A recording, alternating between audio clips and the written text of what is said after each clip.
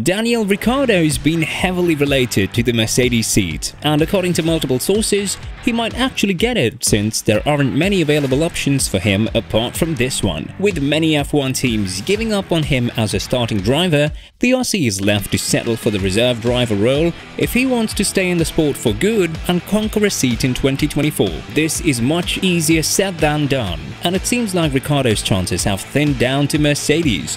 However, Lewis Hamilton spoke about Ricciardo and dropped a huge bombshell when it comes to his future in the Brackley-based team.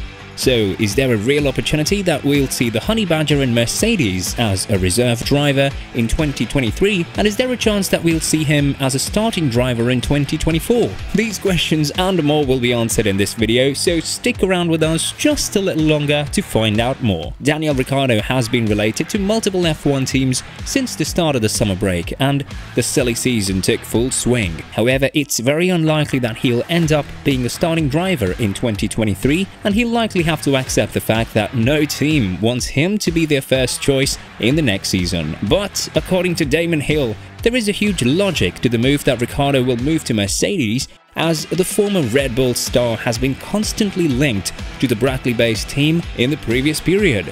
I think there is some logic to that. If you're at least with a top team, even if you're in the wings and waiting for the right opportunity, you will have information that is useful to another team perhaps, potentially. But every team manager will be looking at him, and every team will be looking at him and asking, where's the pace gone? Coming back?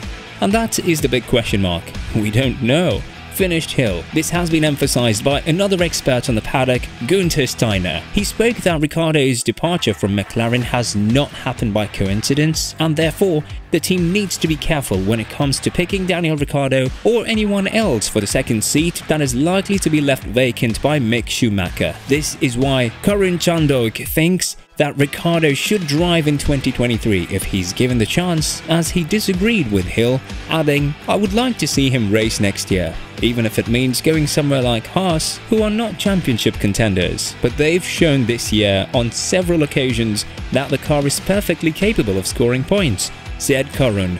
What's bad news for Ricciardo is that although Mercedes is interested in his services, it's very unlikely that Hamilton will retire after the 2023 season. Rumors that the Brackley-based team is interested in the 8-time race winner to have been shared by Joe Saward, who is a renowned F1 journalist, saying that Ricciardo would fill in the gap between the arrival of Kimi Antonelli, who is currently racing in F4, and Hamilton's retirement.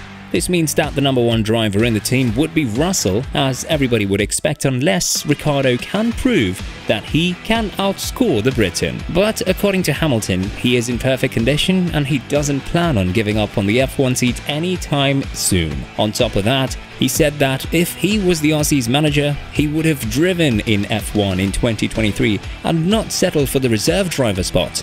Hamilton said, "I think he's far too talented and he's earned the right to be amongst us all racing. If he's part of our team, that'd be great, but a third role is not really what's best for him.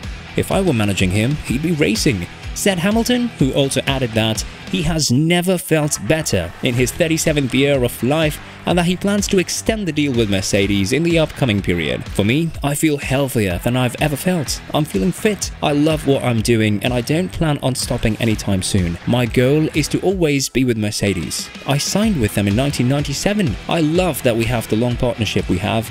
I feel like we're embarking on a lot of really positive things, not only in the sport, but outside, and I think there's a lot to accomplish together. I want to be a part of that," finished Hamilton. With that being said, it's very unlikely that we'll see Ricciardo racing anytime soon in F1, and retirement could be the only option that he'll consider in F1 if Ricciardo fails to receive a spot in 2023. What do you think is next for the Aussie? Do you think that he deserves another chance after the bad 2 years in McLaren? Let us know in the comments below.